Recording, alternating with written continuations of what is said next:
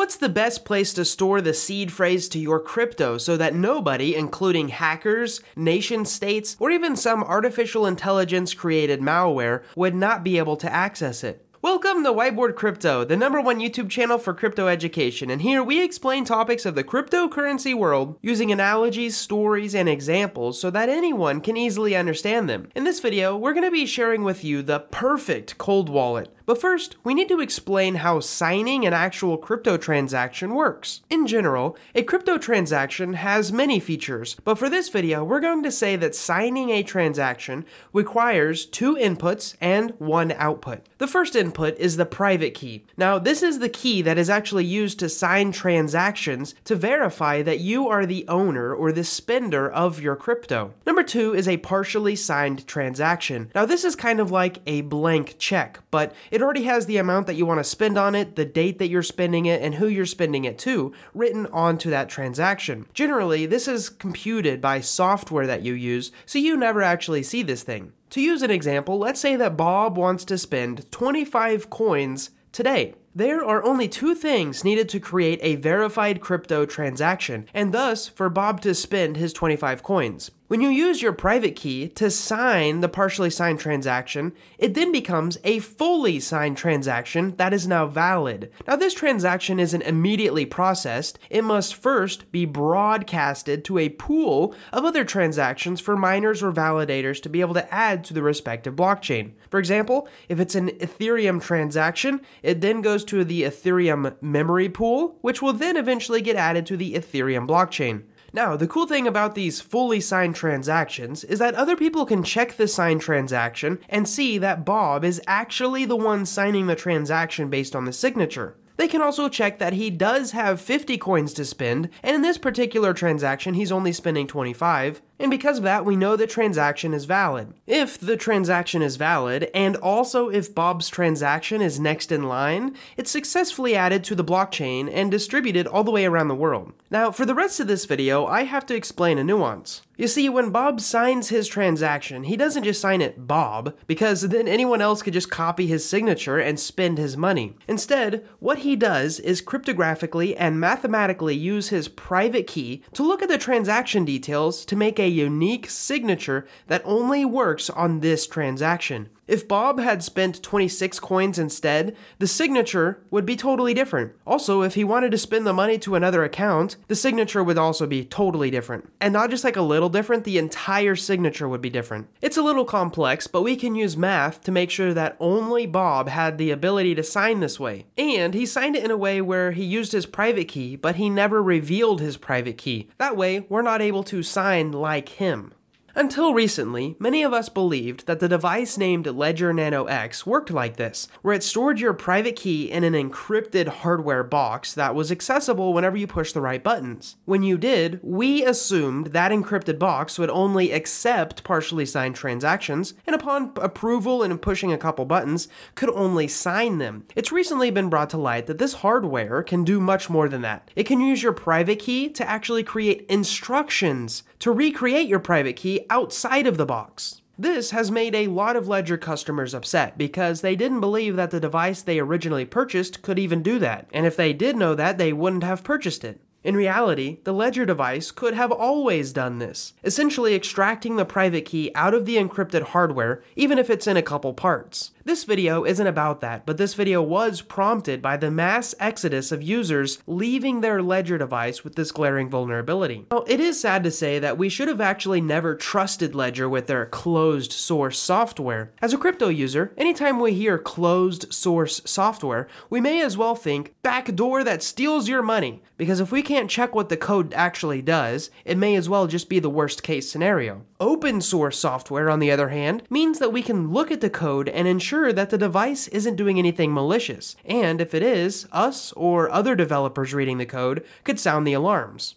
Due to this, many Ledger customers are wondering, well, What should I do with the millions of Satoshis on my ledger right now? And that's brought us to the thought experiment of the perfect cold wallet. I present to you security as a spectrum. In security, there is no black or white. There's no yes and no. There exists no perfect situation. There is always a vulnerability. And because of that, we have to think of security as a spectrum, with a best case and maybe a worst case, with many possibilities in between. So let's start at one end of this spectrum being the best case scenario. So world-class security means never having to trust any hardware or trust any software at all. In this perfect world, you have a photographic memory and you can do some amazing math in your head. Using both of these skills, you use your seed phrase, which you've created in your head, to create your private key. And then you use that to sign a partially signed transaction all in your head. That's a lot of math. Usually we have software do this. But at least this way, no sensitive information ever leaves your brain. Obviously, this is near impossible for even world-class savants. And it's definitely impossible to assume that even 10% of the population can do this. So even though we're saying this is the best outcome, we know it's improbable. We say that there's no perfect solution because even with enough time and knowledge of how our human brains work, we may one day be able to extract these memorized words, even if the participant is unwilling or if the brain has been frozen for decades.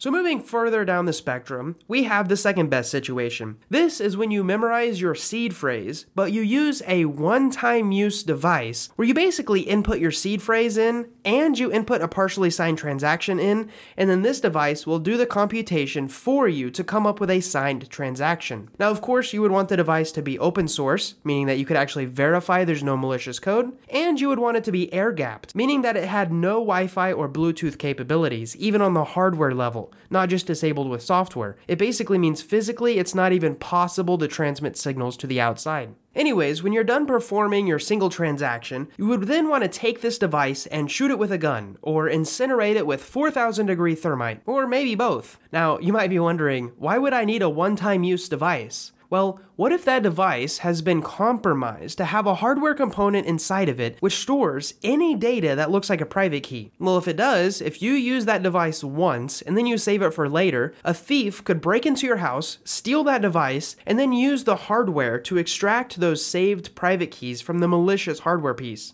Moving on, our next best solution is very similar to the last one, but if you're like me and can't fully remember the 24 words in your seed phrase, the next best solution is to encrypt them and then inscribe that encrypted version onto a QR code. Now your transactions are protected with something that you have, your QR code, along with something that you know, a passphrase to decrypt the QR code into a usable seed phrase. Let's say that you have a device that can take a picture of the encrypted QR code, then you enter your passphrase into the device, which then decrypts the QR code into a seed phrase, enter your partially signed transaction, and boom, you now have a fully signed transaction that you can submit and broadcast to the network. Even still, this hardware may have a malicious piece that captures your unencrypted private key, so you may as well shoot and burn it too.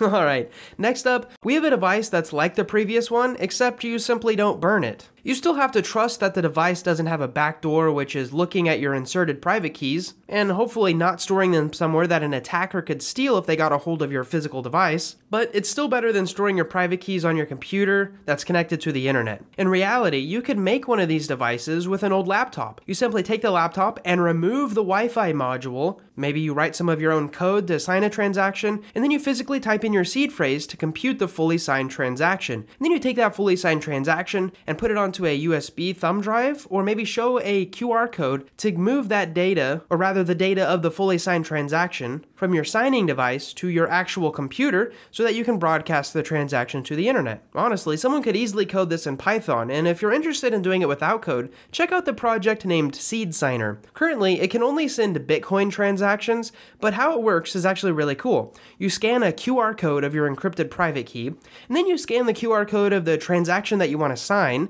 you push some buttons on the device, you enter your private key password, and then boom, it presents you with a new QR code that you then scan with your computer's webcam to submit to the blockchain.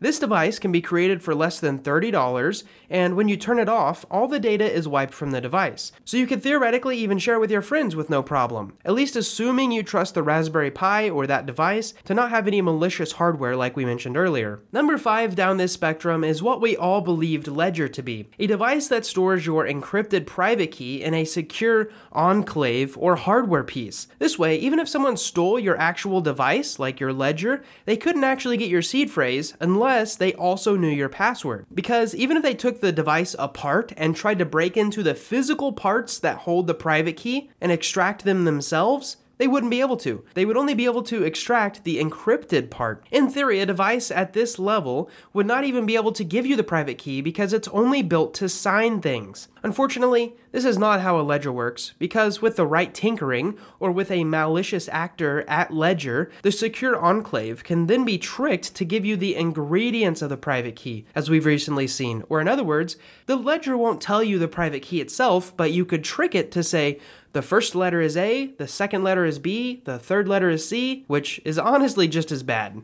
Okay, but what if we had a device that didn't use a special piece of hardware that we had to trust, but instead just stored your private key already encrypted? This way, an attacker would have to know the password too, like we described earlier. Well, this is actually how many cold wallets work, specifically the Trezor. It doesn't have any special hardware piece, and if you lent it to your technically inclined friend, they could break it apart and steal your encrypted seed phrase. But again, because it's encrypted, it wouldn't work. They'd also have to have the passphrase to break the encryption to then have access to your funds. The last device I'm going to talk about on this spectrum is a device that simply stores your private key unencrypted. This means if someone stole the device, they could also just completely look at and steal your crypto. This is pretty hard to find because many companies doing this only sell to uneducated consumers, and it's really bad. At this point, you might be wondering where the Ledger device actually lies. Well, they're like number 48, which is using a device that has the ability to send your seed phrase to 3 different companies if you want it to. They're right between entering your private key on a website that does it for you, number 47, and using a device that has the ability to send your seed phrase to 3 different companies even if you don't want it to, number 49. If you thought this was a fun thought experiment, don't even get us started on the security of generating a random seed phrase. I mean, for all we know, Ledger already knows what your seed phrase is simply because when they shipped it to you, they kept a list that you owned Ledger number 44087, and that one is the one where your first generated seed phrase is this, and your second generated seed phrase is this, and so on. In other words, saying that they know already the next seed phrase that your Ledger is going to create because they created the software that randomly generates those seed phrases. I'd love to tell you that this is wrong, but because we can't actually look at the software, I can't. And that's why I'm not using a Ledger anymore. I've recently bought a whole bunch of new wallets to test out, and I'm gonna definitely share them with this channel. So click the subscribe button if you're interested in seeing the comparison of those wallets. Thanks for watching, I hope you enjoyed this video, I really hoped you learned something, and most of all, I hope to see you in our next video.